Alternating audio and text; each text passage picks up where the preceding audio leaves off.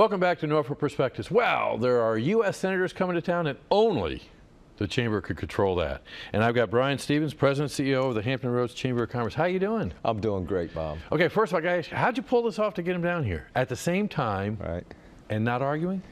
Well, it took quite a bit of coordination, but both senators were very agreeable to come into Hampton Roads and tell the citizens of Hampton Roads what's going on in D.C.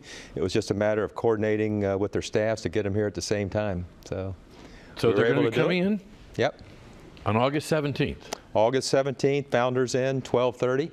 And we can accommodate a lot of folks in the Founders Inn, so we welcome everybody in Hampton Roads to come and see what their senators have to say. Now, how do they go about getting tickets for it?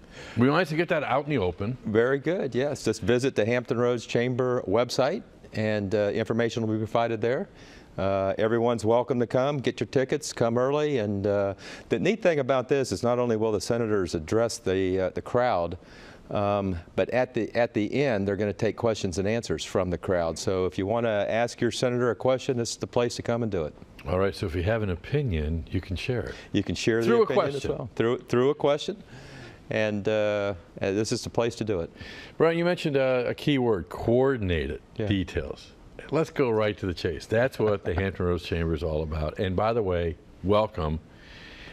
Jennifer wanted me to say welcome to Hampton Roads, but I'm going to say welcome to Norfolk Perspectives. How's that? That sounds great. And Hampton Roads. Well, thank you for having me. So how's it feel to be back?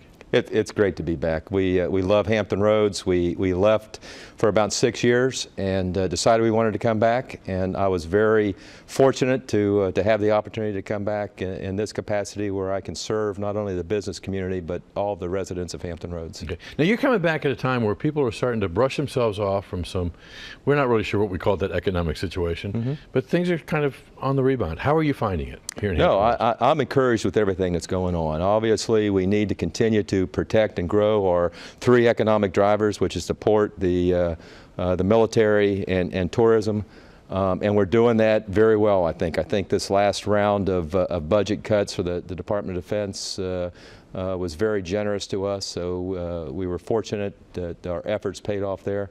And then we need to work together towards economic development to try to diversify the economy a little bit. That's going well. We need to build small businesses, encourage entrepreneurs. That's going very well. And I think everybody that's involved in this process understands that a rising tide really floats all boats.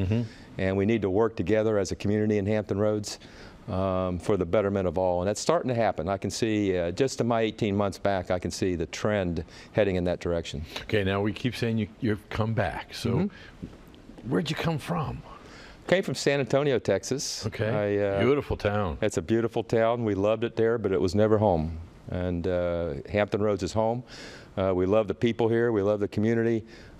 Just the variety of things that you can do here in Hampton Roads makes it a great place to live, work, and raise a family. So we wanted to come back. So we're glad to be back, and we plan on staying. Yeah, you're retired military. Correct. Army? Yes. So there's a mission? There sure is. And you accomplished the mission? Sure do. That's not really chamber work, though, is it? Well, it is now.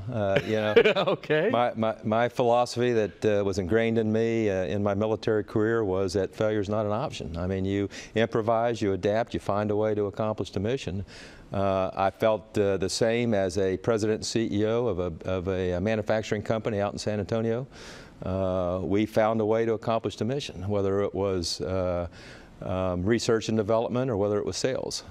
Same thing with the chamber. We know what our mission is. Our mission is to create a pro-business environment. Our business is to set the conditions so that businesses of all sizes can succeed here in Hampton Roads, and we're doing that. We're working hard at it every day. I got a very competent, professional staff that comes to work every day to set those conditions, and we're starting to see a big difference in Hampton Roads. And so, yeah, we're going to win. So the big company, yep, and that new entrepreneur has a place? Absolutely. We love the small businesses. They're the backbone of the economy in Hampton Roads. People don't realize that. And we have Fortune 500 companies here in Hampton Roads. And the Chamber is supportive of all of them. We have what I call a menu of services that addresses all the needs, wants, and desires of all the businesses, no matter what the size. All right. I love it. Where there's a mission, it will be accomplished. That's right. So and that mission on August 17th is come and see and talk to the 2 U.S. senators from the state. We'd love to have you come and see your U.S. senators, yes. So, thanks a lot. And I'd love to have you back on to kind of talk about kind of current situations and issues. So be happy to anytime, Bob. Thank you very much. Be happy to anytime. Welcome back. When we come back, St. Mary's is in the house. It's going to be great. Stay tuned.